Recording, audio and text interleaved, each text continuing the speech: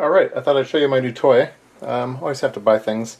Probably don't really need this, but I thought it was kind of cool and the price was right. I think it's there's certainly less than 20 bucks. I think I might have paid maybe $13 for this, something like that. Let me take it out of its case here, which isn't easy to do on camera. So it is a DVM basically, and it is a tweezer DVM. So you can grab little surface mount parts and measure them. So that's pretty handy. I actually have a tweezer attachment for my regular DVM. So you could do it that way too, but this was all kind of self-inclusive. I don't know which is better, but it's fun. It's a new toy. Let me zoom in a little so you can see it better. We can turn it on,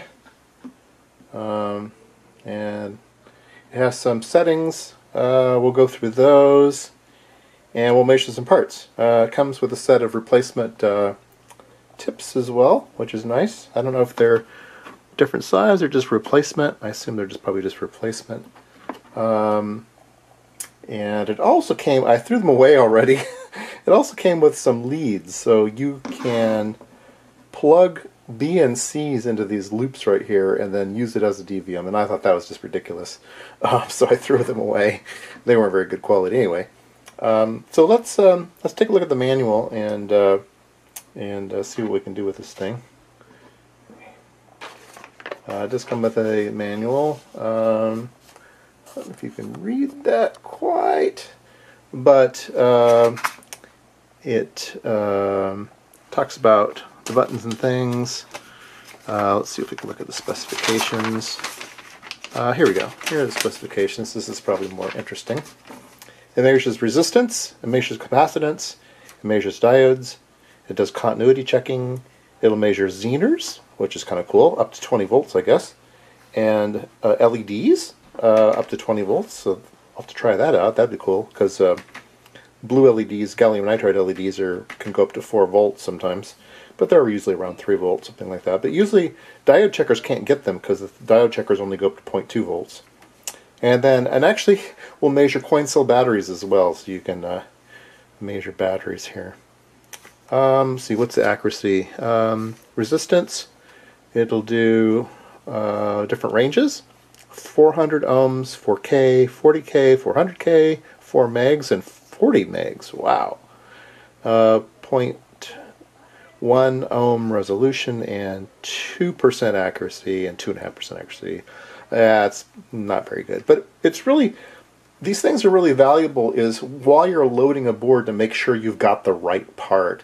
Because these little surface mount parts kind of get scrambled around sometimes, and you want to make sure you've got the right one because they're a pain in the butt to take off the board and put a new one back on. Capacitance, it says, has a 1 picofarad resolution, right?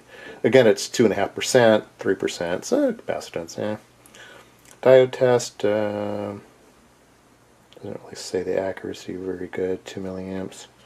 1.5% for voltage.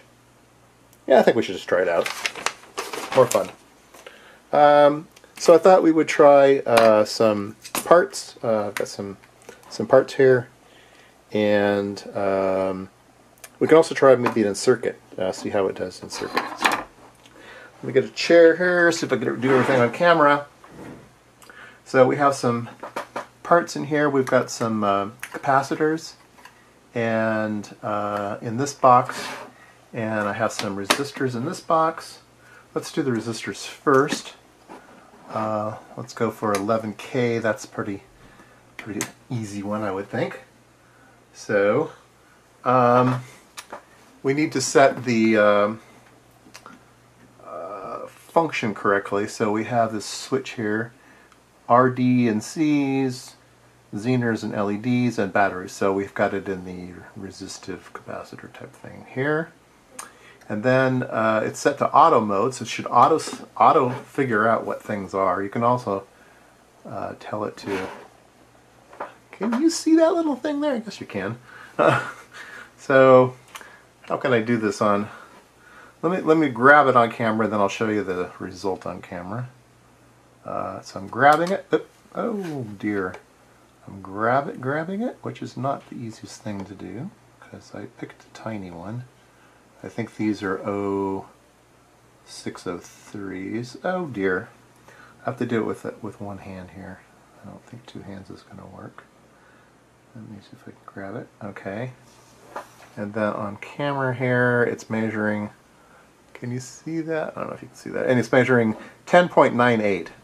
For an 11 ohm resistor, that's 11K resistor, 10.98, 10.99. Excellent. So I would say that's a pass. Let's put that one back. Let's try something big. Let's see. The biggest I have right here is a 100K. So we can grab one of those. Grab it. So I'd say it's hard to use these tweezers. But it's coming out 100.4K. Yeah. Pretty cool. Alright. So I'd say that's success. Let's try capacitors.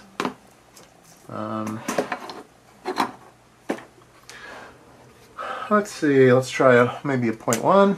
These are nice and big, so they should be easy to grab onto. Grab this one, and we'll check it out here. It's trying to do resistance right now, and it's saying it's overloaded with 10 megohms, and it's just sitting there looking stupid. So let me hit the function button and set it to what looks like a capacitor. Oh, there we go. 81 nanofarads. So it's supposed to be 100, and it's 81. Oh, I guess I should probably pull out my LCR meter and see how accurate this thing is, but that's pretty cool. At least it's telling you it's in the right ballpark. Let's do a one of these little guys here. This should be 0047 microfarads, otherwise known as 4.5 nanofarad. No, wait a minute. What's it doing here? What's it measuring? Yeah, I'm not grabbing it right. Oops. Oh, no. Yeah, so these tweezers need work. 4.5 nanofarads is what it's reading. 4.502. 4.497. Yeah, so success. Well, that's pretty cool. Let's do a really big one here. Let's do a 10 microfarad. See if it knows how to do that. See if we can even grab that. I might have to spread these apart. Let's look at the bottom end of it here. And I will grab it. And we will see if it can do that. It's saying 0.1 nanofarads. No, that's not right. I don't think I'm making contact to the metal portion of the capacitor. There we go.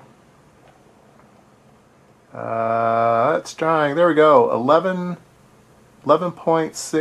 microfarads. Nice. So it does do it. It's a little slow, but it does do it. So again, I think that's a success. Let's see. Let's try some circuits here. Let me look at on my bench. I think I've got another thing we can try here. Yeah, let's try this first. This really isn't in circuit. This is one of my my little LEDs, but we can try the LED function. So let's see. Let's put it on LED function, which is this here. And what's the function? I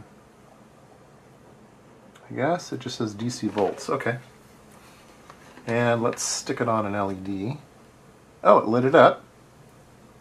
And it's measuring 2.6 volts. Nice! Again, success. I like that. So this comes in real handy to figure out if you have the LED in right or wrong. The polarity. Let's turn it around and see if it still lights it up. So maybe that wouldn't be very valuable. No, it doesn't do negative voltages. So you do have to have the tweezer on the right way around. Can you? I gotta get everything in. Let me zoom out a bit for this. There, that's probably better. There we go. 2.67 volts. 2.66 volts. 2.73 volts. 2.68. 2.67. 2.6. Okay, cool. So that's a success. Here's a board that will be coming up in a future video. This is a noise source, but it has an LED on board. Let's see if we can turn on. There we go. It's a red LED, and I'm measuring 1.74 volts. So probably a gallium phosphide LED. Let's see, there are some other things in here, so let's change the mode again. I'll change the mode back to, let's do capacitors. Let me change it to capacitor mode. And here's something in circuit here. Let's clamp onto that. And 0.07 nanofarads. I'm not sure if that's right. I don't think that's right. Oh, there we go. About 2 nanofarads. That one's measuring 2. Measure this one again. Maybe it's not breaking through the... Yeah, 7 nanofarads. Yeah, it's measuring in circuit. Measure this one. Should be a smaller value. 0.3 nanofarads. Okay, that's good. Let's see. There's a little diode here. It has a diode, regular silicon diode feature. Let's stick it on there. And it's measuring 0.7 volts. Nice. And let's turn it around. And it's measuring overload. So, oh, it's measured a diode in circuit, a capacitor in circuit. Let's see, here's a resistor in circuit. Let's change the into resistive.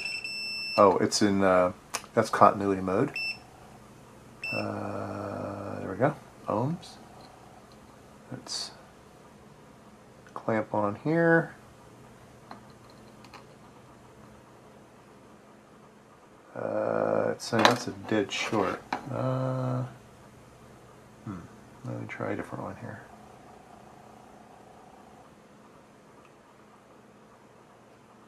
Uh, 153 ohms is what I'm measuring.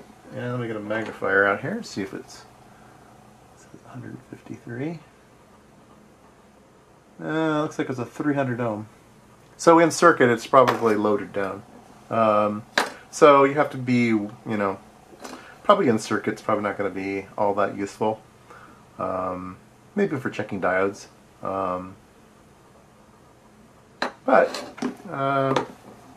like I said, I think somewhere between 13 and 20 bucks. Seems like a fun toy.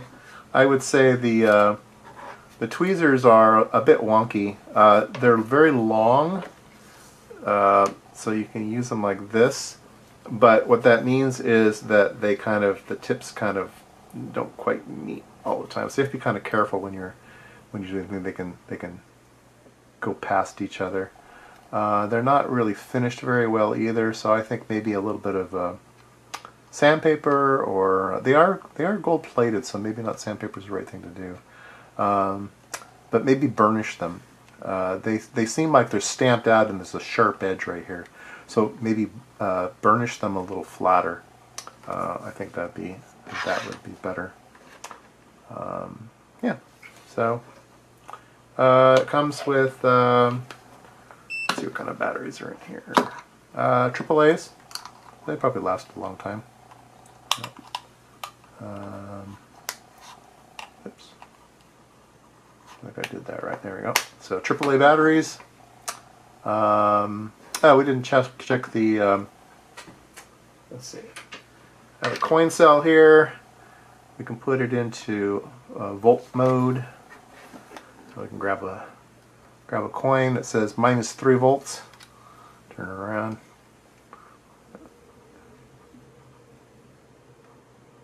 Oh, that's interesting. How did I just kill it? minus, oh, well, that's very strange. Minus 3 volts in that direction, and 0.6 volts in that direction. I'd say that's a fail. What the heck's going on?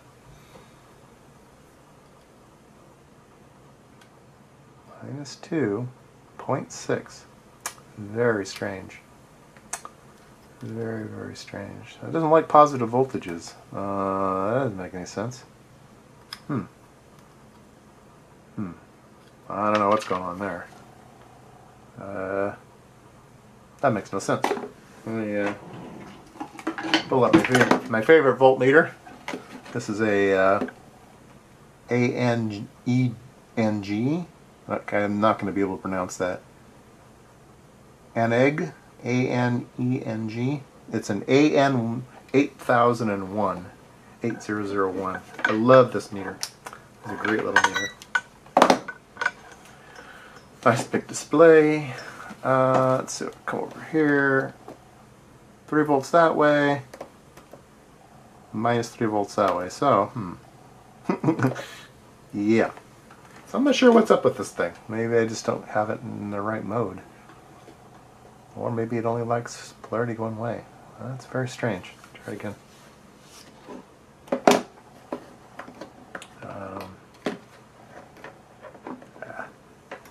the coin up.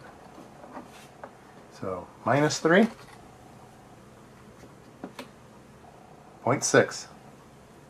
Looks like there's a protection diode in there or something.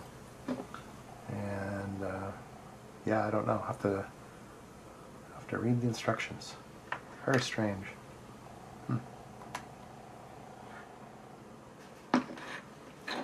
So, thumbs up for resistive capacitor.